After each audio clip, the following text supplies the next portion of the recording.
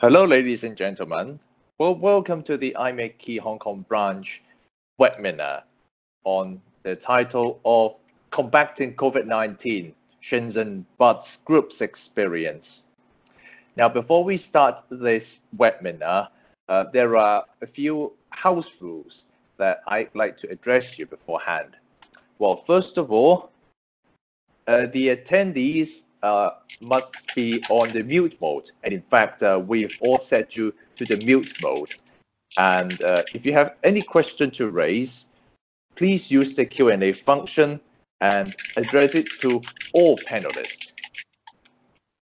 And also, as far as the attendance certificates is concerned, we will issue you a certificate provided that you attended the entire webinar and you joined the webinar using the same name and email address registered.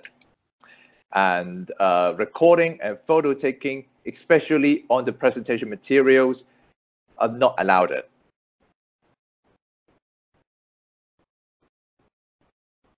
So the following session will be chaired by our Hong Kong branch activity subcommittee chairman, Mr. Alex Locke, who will introduce us, the speakers tonight, and moderate the question and answer session.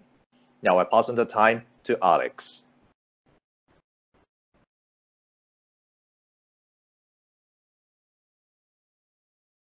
Good evening, ladies and gentlemen. So thank you very much for IMechE for the house rule. So tonight we will have two speakers, Mr. Joe Ma and Ms. Haley Lam. Joe is an urban planner with over 30 years of international experience. He is Deputy General Manager in Shenzhen Bus Group, part of the international development, procurement, marketing, taxi operation, advertising, and training. A major accomplishment since joining Shenzhen Bus is the successful procurement of over 6,000 electric buses and 4,800 electric taxis, resulting in Shenzhen Bus Group becoming the first fully and largest electric power public transportation operator in the world, and winning the Outstanding Achievement Award at the UITP Global Summit in Stockholm in 2019. He is the current chair for the UITP Taxi and Share Riding Committee, and he is regularly invited as a guest speaker in many global public transportation conferences and forums. And Haley, she is the head of International Development Department at Shenzhen Bus Group. She is in charge of international business development, branding, procurement, and advertisement. Haley is passionate about public policy and public transportation role in creating a greener urban environment, particularly after Shenzhen Bus Group became the first fully and largest electric power public vehicle operator in the world. Before joining Shenzhen Bus Group, Haley had worked for the United Nations Development Program, IMechE, and international organizations in cross-border development projects across the United States, China, Latin America, and Southeast Asia. Now, let me hand over to Joe and Haley, please.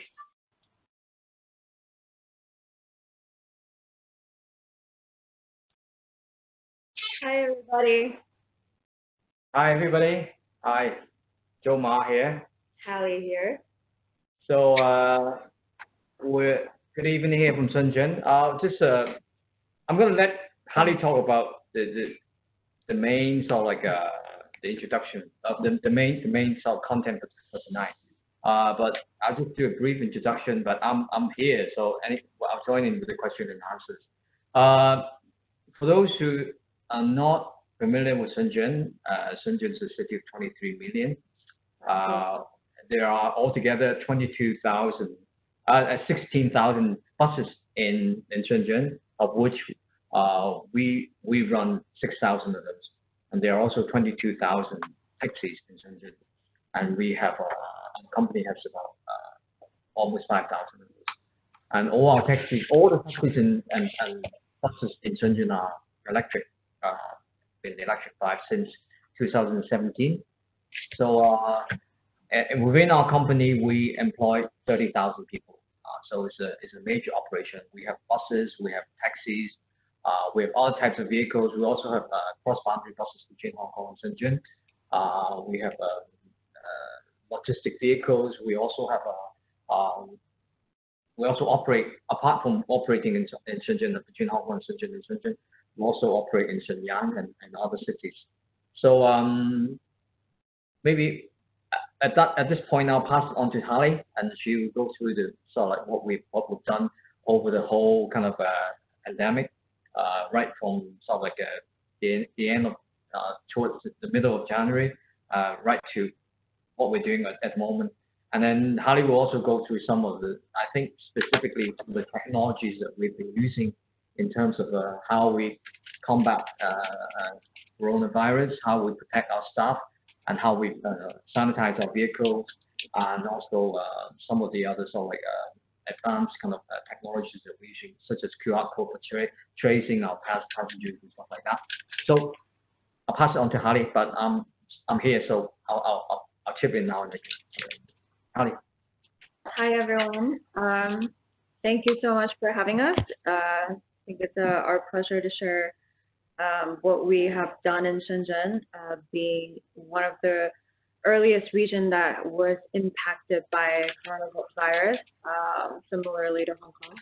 And so just to give, for those of you who are not familiar with what's going on the ground in Shenzhen and China right now, this is a situation where, so we went into a major lockdown in the entire country from January to March, around Chinese New Year. And essentially, some of the public transport operations were shut down across the country, but these were all decisions made by municipal governments. And in the Shenzhen government's case, they've decided not to shut down the public transportation. So we still kept some of our operations and lines running to deliver essential service healthcare workers and food delivery services and for goods as well. So this is sort of the tally that we're looking at with the confirmed cases in the major cities in China, including Shenzhen, Shanghai, and Beijing. And luckily, unluckily, so through very stringent measures, we have not seen a local transmitted case in the past 89 days, I believe. And and today I will talk a bit more about, as public transport operators, what are the measures that we have taken from the very beginning when nobody knew what was happening. So for the ridership, we have, this is the latest stat, this is the stats that we observed in April, but from January to February, because of the drastic lockdown that we have put in place, that most of the public transport ridership has decreased by more than 90%, and a lot of our buses were empty. And for us, we have put in place a measure where we kept our busload capacity at only 50% of our normal load. So normally, if the bus can carry about 50 people, then we're only carrying around 25 passengers. So, and our taxi ridership was more heavily impacted because the taxi industry is mostly majority of the revenue comes from a lot of the nightlife and that services entertainment hours, especially off work. And so as Joe has mentioned, we not only run around 7,000 buses, we also run 6,000 taxis, which that part of the revenue was severely impacted because that part of the operation is commercially run. So we will also talk a bit more about what are the measures that we have taken on our taxis. And for both Shenzhen and some of the other cities, including the epicenter of the outbreak for Wuhan, they've mobilized around 600 buses every day during the peak of the outbreak to transfer medical service professionals and also to deliver goods for community services, because everyone was put in a lockdown. So when you were not leaving your houses, all of the compounds were managed by a group of community workers where they deliver your food and your goods up to your door so that you don't need to leave the house to ensure the safety of the public.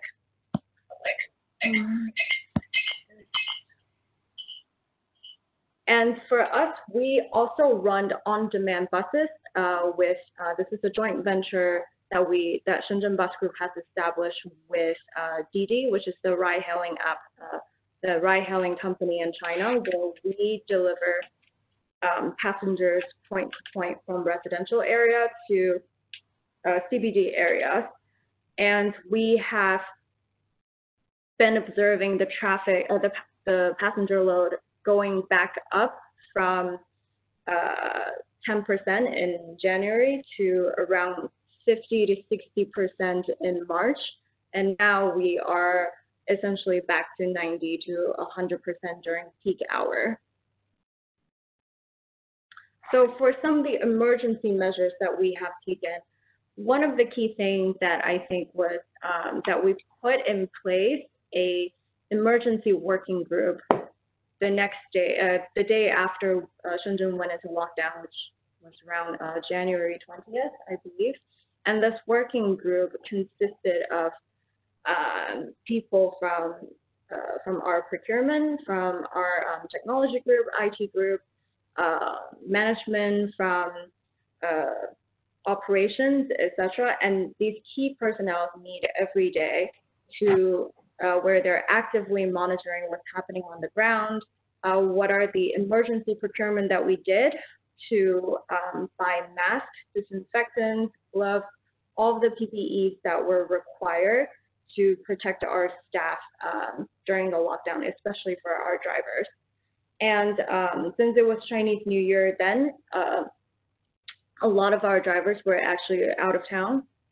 So we had to put in place a 14-day mandatory self-isolation period for the staff and the drivers that were out of town during the time when they come back.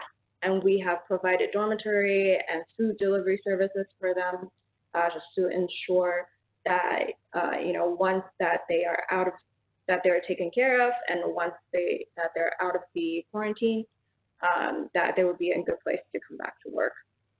And so all our drivers and staff are required to wear masks in public, especially when they're at work on service driving the buses. And in Shenzhen, the general public also, I would say 99% of them wears masks whenever we're out in public as well, similarly to Hong Kong, I think. So one of the important measures, I think, is also on contact tracing, where we implemented a QR code system that is right here. So whenever passengers get on board on the buses, that they're recommended to scan a QR code that is linked with their payment system. So either that would be WeChat or Alipay, which is widely used in China, as most of us use the QR code scan whenever we're out for purchasing and other daily activities. So once the passengers board the train, they're required to scan the code, which will ask you about your name and telephone number. This we tell our passengers this is to ensure their safety, where if we discover later that there are patients that were infected with the virus that has shared the same vehicle or similar tracing location with them, we can contact them immediately.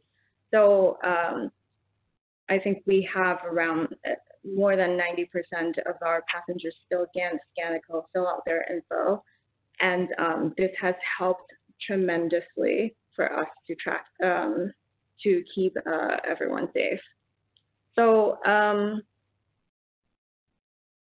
we also keep all temperature checkpoints at all our depots, all our buildings as well, because as Joe has mentioned, we have around 30,000 employees, which is a big operation. And for all our canteens and cafeteria, we have implemented sort of a management system where people are recommended to dine alone in sort of 1 meter, at least 1 meter apart for the table setting, and that people are wearing masks unless when they're eating. And that we are separating the dining hours for all employees as well. This is to sort of decrease social contact and ensure that people are still keeping at a safe distance.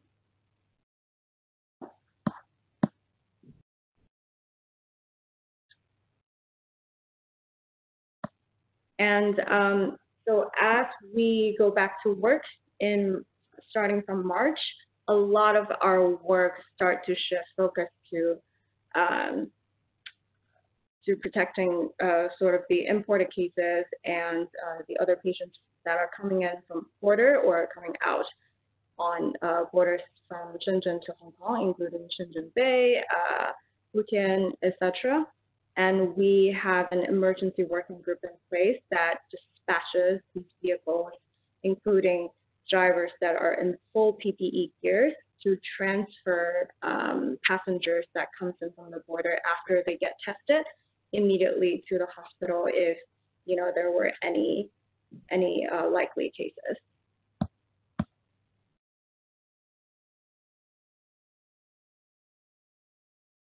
And for our taxis, we have also implemented a safety screen that between our driver's seat and our passenger seat, which is to sort of decrease the contact between the drivers and the passengers, where when you first get on, you scan the code, and on the screen it is also shown that when was the last time the vehicle was being disinfected and cleaned. And for us, the buses, we require it to be disinfected after each service trip, and for taxis, as the similar measure as well. So this is, I think, the communication is a key point where we need to keep our passengers notice that we, as the operator, is taking the safety and disinfection very seriously. As I think this would be the new normal for the foreseeable future, as we have observed that there has been a decrease in ridership and public transportation across the world, especially after the pandemic, and most people have opted to take their cars or bikes or walk, etc., just because there is still a fear for crowded space. So I think a transparent and clear messaging in showing that these are the measures that we have taken are very important to keep our passenger backup.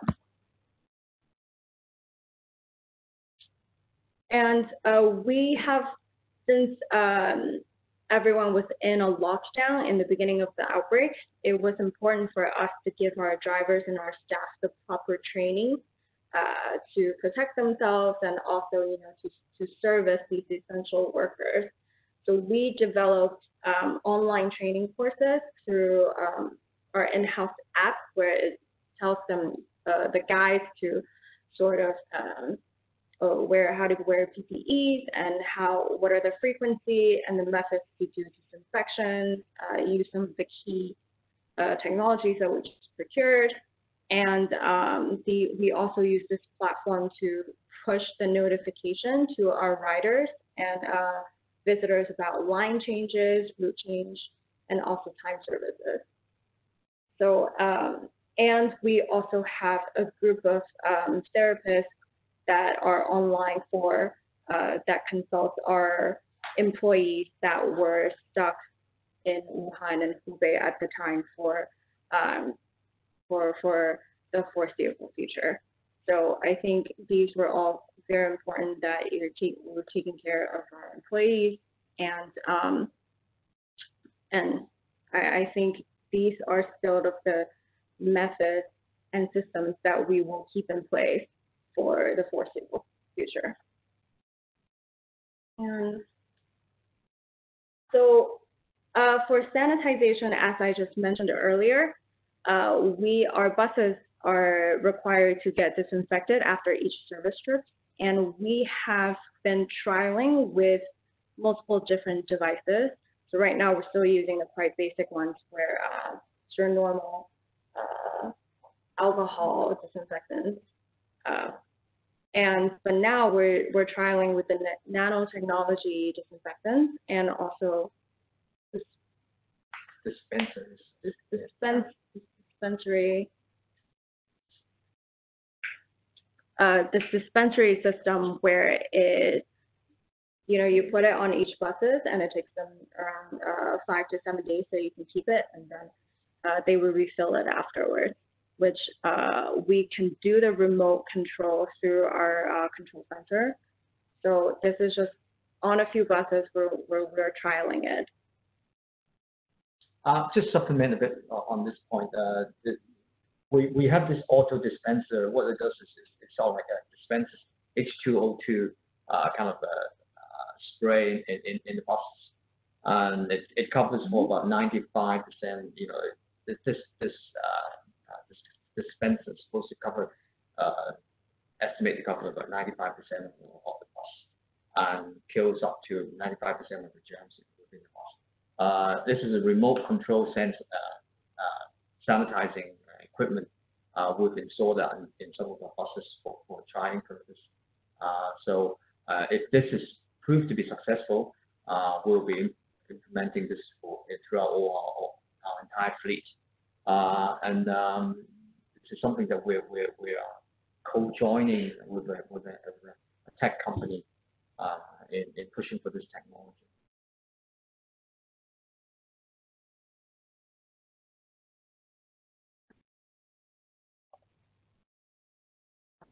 Yeah, and for some of our taxi services, because we have seen a drastic decline in the revenue share for our taxi services, they've started running, diversifying some of the delivery services. So, for example, we have partnered with SF Express, Shenzhen, so where some of their goods would also be put in our taxi the trunk in the back, where our drivers can also serve as delivery service carriers as well.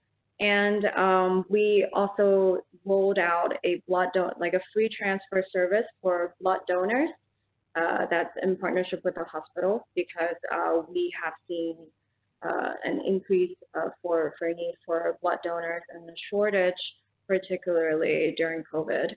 So even now, that service is still in full running, and it's just giving you free rides and pamphlets on information for blood donors, and our drivers can take them to the designated hospital as well. And as we mentioned, I think the active monitoring for the entire bus fleet operations, and also for us, because we run a pure electric bus fleet and a pure electric taxi fleet. It's essential for us to be actively monitoring our battery level, and and if there's any emergency that happens on the road, we can quickly dispatch additional vehicles, especially in concerning the capacity issues during the pandemic. So we have an intelligent operation system that is sort of a centralized platform. We have it in the HQ, and with subsidiary companies that have their each control center as well. So we have 7 cameras on each of our buses that reflect real-time footages, where we can access here in case there is an emergency as well. And I've talked a bit about this earlier. Yeah, so I think this is sort of a very brief overview on some of the measures that we have taken, and just an overview of some of our services. And we're happy to answer some additional questions that you will have.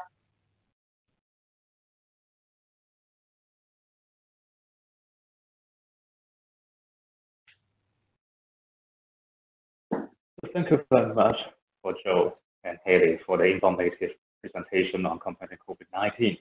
So we will now have a Q&A session. So next slide, please.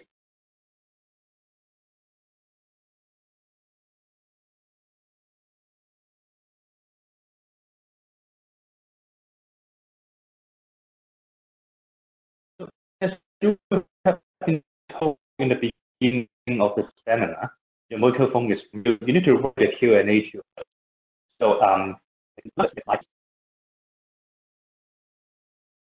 for the instruction for the Q&A. The instructions. Oh, for us or I don't think I have that. Should be First one. Oh, I see. Anyway. First one. Oh, maybe. No, I don't think we have. Oh, that one. Yeah. Great. Yeah. So on the slide you can see. Mm-hmm. Is it the slide? So the next one actually.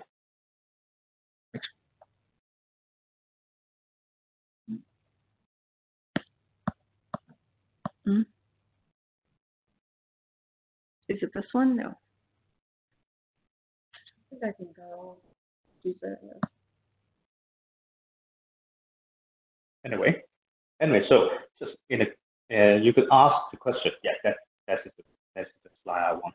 So on the slide you can see, click the page on Q&A or the chat box, choose all the panelists so that I'll start to see the questions together, and then type your questions and click send. So I will then read out the questions. Since we have limited of time, so we could allow some couples of questions only, and we may combine our responses if the questions are look alike. So check other questions. So we have one question. So the question is, any staff got infected? And okay. We did have a couple of staff that came back from Hubei area. Yeah. They came back, and then we suspected they did have a test, and one of them was proved to be positive, and then so straight away we put that person into isolation. So we did have two cases. One was two suspected cases. One was proven to be positive. And we also carried one passenger who was later found to be positive, and then straight away we used the tracing system to trace all the previous passengers, all the passengers subsequently within that vehicle as well, and then they were informed to go to do the testing by the government, and also our driver was also went for a test and was proved to be negative. Okay. So here's a follow-up question. So what is the contact tracing plan? So how do you trace those infected? So actually we put spare masks on the bus and our taxis. So just in the cases where people were not wearing masks, which happens quite rarely, then the driver will actually hand out an extra mask. I don't think we've seen people who just blatantly refuse to put on masks. I think those cases are quite rare, but in those cases, our drivers will hand you one. And contact tracing is done by the bus company, but so we work in conjunction with both the Transport Bureau, so Transport Authority in Shenzhen, and these data, if in the case of where they have discovered positive cases, they hand it to the Health Protection Bureau in Shenzhen as well. So we do the app and the sort of the tracing input for the information, but they have access. Okay. So the contracting is done by. So you know when Shenzhen? Oh, that's a good question. You know when Shenzhen government will lift the compulsory quarantine? I will be asking that. I'm asking that question every day because I'm from Hong Kong. We are asking that question. And I've been stuck here for 4 months. So have we? Yeah. Okay. So I'm asking that question also, but we don't know yet. The short answer to that is we don't know. We have no idea. Yeah. Supposedly, we heard it's going to be in first June. week or first or second week of June, but so far there's no confirmation yet. But hopefully that'll happen soon. Okay. Thank you. So next question. They want to ask if you use the monitoring system for passengers. So will it cause any concern of privacy? Privacy is something that I mean we ask them voluntarily. They're not. We don't enforce that rule. It's something that is done in a voluntary basis. And in fact, in China and in Shenzhen in China, people are so used to the idea of using QR codes. I mean, you use QR code to go shopping. You use QR code to order meals. You use QR code for like a delivery of stuff. And people are so used to the idea of using QR code and sharing the information. I don't think. I mean, in terms of privacy, of course, our information is not released to the public. It's not in the public domain. We keep all the data in house. In this case, during this pandemic, the information is also shared with the health authority, of course. So you mean by the government? Well, all the information is all connected, right? It's connected to the government, connected to the Transport Bureau, connected to the Health Bureau. So it's all within the kind of government system. Initially, we did have our own QR code system, but the problem with having just our own QR code system, we will only be able to trace passengers that taken our vehicles, and they cannot trace beyond that particular passenger. So I think a week after we pushed out our QR code, government also introduced a QR code, which is then commonly used by everybody in Shenzhen. And even within all the residential neighborhoods, within all the major kind of shopping centers, we all share the same QR code. Well, it's sort of a health code that you show, where they have color coded green, red, etc. Where when you're going to airports, taking flights in China, where they and this is in February and March, I believe now the rules have changed. I've just taken a flight last week, and no one has checked the code from me. So this is all varies by cities, and I think in our experience, it's most important that we tell the passengers that this is not concerning. We're looking for your information. It's for your own safety and health. That if you want it to be contacted immediately when there is a potential risk, you might want to put down your phone number. So it's sort of that understanding where people would voluntarily share their information. So let's say the presentation, you said the passengers are required to wear masks to get on board. So if a passenger refuses to put on a mask and demand to get on board, so what do you do? What measures do you have? Well, we can refuse a ride if they don't wear a mask. Yeah. The drivers can refuse a ride. Yeah.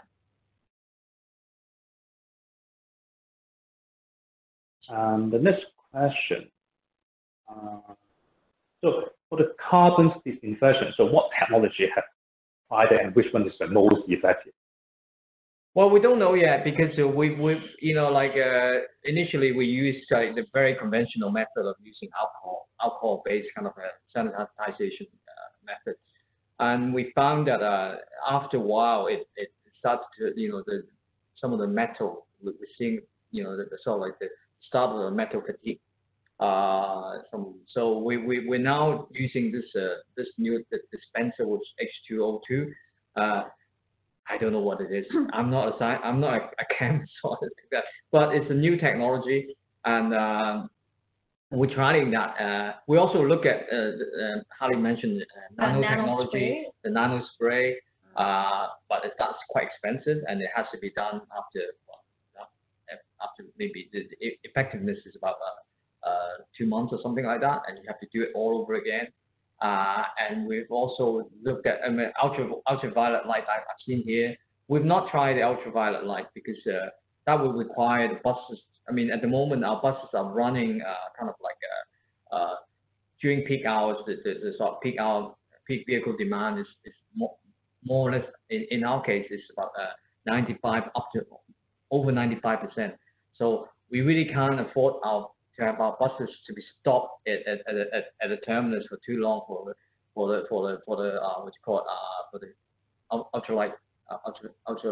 ultraviolet light treatment. So we're using the spray we're trialing with this spray for now. But as I said, this is only a trialing stage. So talking about the human resources, so do you have any critical workforce plans or like business continuity plan? So if there's how many percent of the staff is on sick leave, so you will shut down the operations, and vice versa, you will resume the bus service to normal. Sorry, let's see. What's that question? Is that? Has it resumed to normal? Was that the question? Yeah. Resume to normal, or if there's so many staff is on sick leave or called sick leave, so what would you do? So how many percent of staff, so you would shut down the operations? At the beginning, during the Lunar New Year, I think over half of our staff was away from Shenzhen. As you know, Shenzhen is very much an immigrant city. Like during any major festival, holidays, it's an empty town. It's an empty town. Yeah. I mean, like more than 50% of the population is away. So in our case, it's pretty much the same. We have a staff force of 30,000, and so during the Lunar New Year period, half of our staff were away from Shenzhen. So we had to. Normally we would have reduced services anyway, but in this case, it also coincided with the outbreak.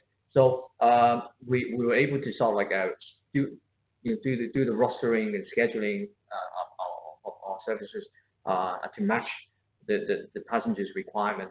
Right now, as things started to get normal towards the end of March, beginning of April, we're starting to see a gradual kind of upscale in terms of passenger ship numbers. During the morning peak, we're now 95% back to normal. And but the non-peak hours is about 40% or 50% passenger share. So we do see a big gap between the morning, the peak hours and the regular period. So what we do is we use our dispatching system to dispatch our buses, and the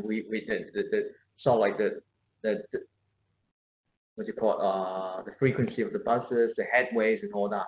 So we use our dispatch system to do that. We don't have any issue with the staff because our staff are kind of throughout the different periods of this pandemic, the staff force, that we're able to match the staff force pretty much in line with our operation. And I would also just add that because we were actively monitoring what was happening in other cities and provinces in China in the beginning of the outbreak as well, so we had different scale of asking our employees from different regions to come back at different times.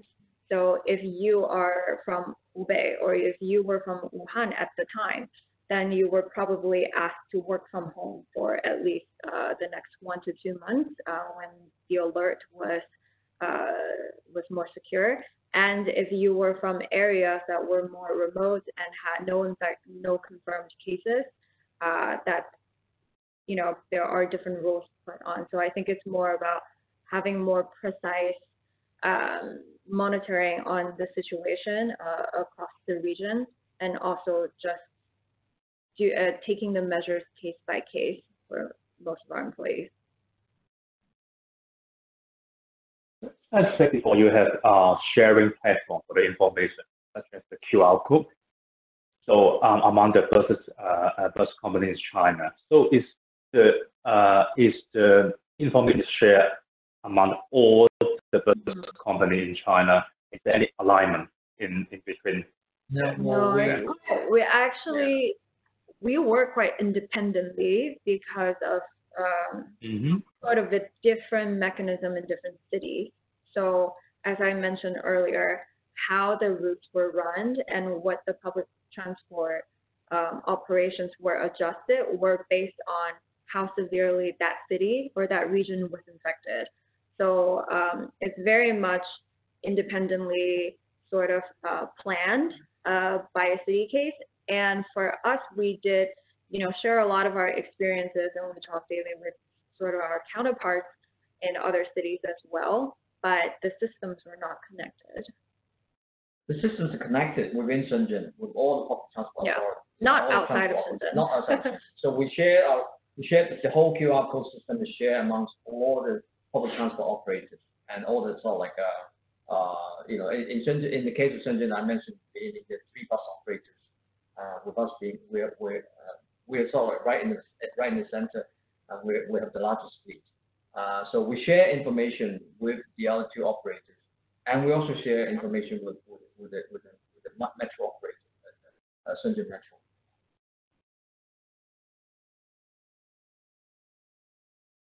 I see. So the last 3 questions. So do you offer any mental health support to your staff and support? Yes, we do. In terms of the sort of like we have a 24-hour hotline and with counselors. This is something that's ongoing anyway. Even during normal period, we have a very robust what we call employee assistance program, which is it's actually quite well known. We've won a lot of awards, even so like we won an award in Chicago a few years ago. So this is something that we have in place anyway. And during the pandemic, like our labor union has done a lot of work in terms of supporting people who are in isolation, supporting their family, delivering food to the places where they're doing self-isolation. Because not all the staff have their, some of the staff are actually when they came back, they were in isolation within the hotels or within the sort of the staff quarter. You can't leave the door, you can't leave the room. So we were delivering food and delivering sort of daily necessities to them. And a lot of this through our volunteers within the company.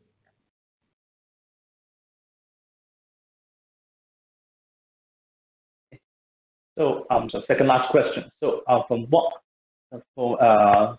have been learned from the combating COVID-19, so will there be any ideas trigger on any permanent changes on the design or features of buses? Design for become permanent features. Okay. Yeah.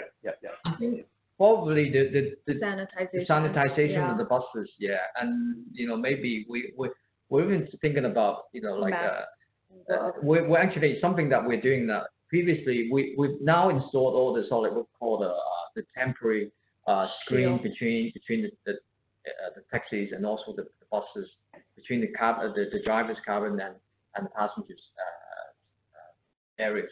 We're now actually what we've done now is we've just went for major procurement to retrofit all our buses with permanent screens. So the bus cabin area will have a permanent kind of driver's door. So this is something that we're doing.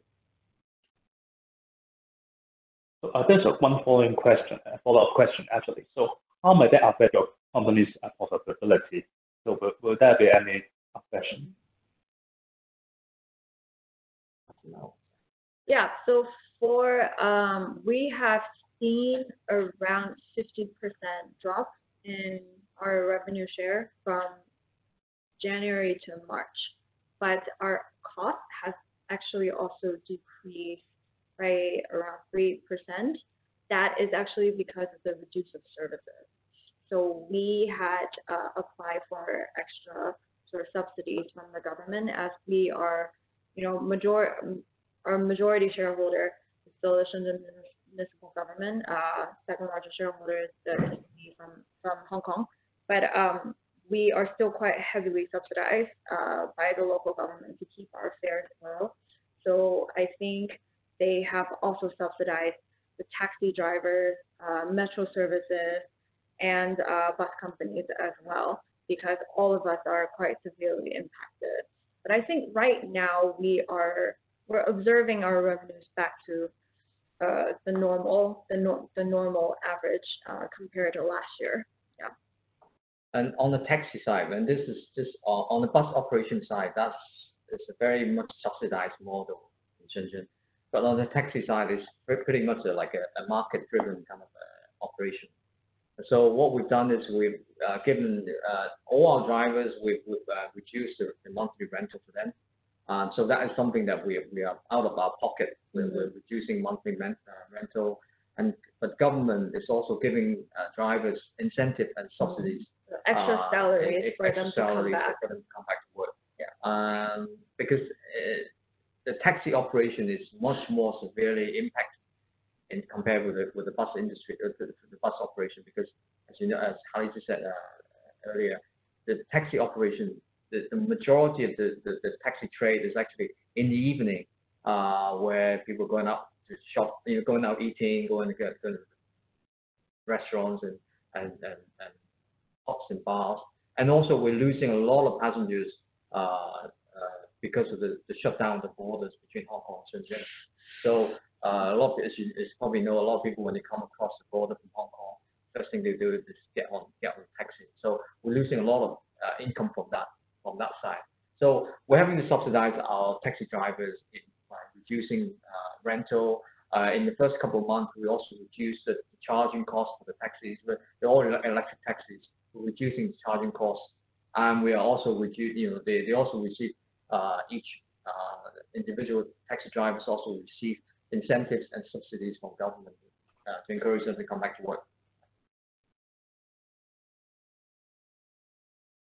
So the last question is, so if drivers were concerned with the coronavirus, so any medical measures are provided or medical support to those infected drivers? Actually, so in Shenzhen's case, the 463 confirmed cases in Shenzhen, all of their medical expenses were covered by the Shenzhen government. So anyone that gets tested here, even if you don't live in Shenzhen, actually the government pays for all the treatment. So that goes the same for our staff and drivers as well. Yeah. We pay for all the tests. Yeah. So we've actually done a lot of testing particularly for all the staff that returning from outside of Shenzhen.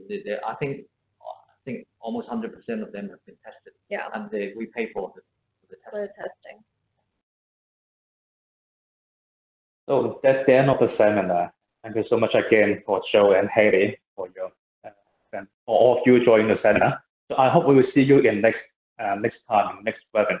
Until then, from my best wishes, good luck, good health, and good night. Thank you for having us. Thanks everybody. Thanks to everyone. Bye. Stay safe. Bye. Bye.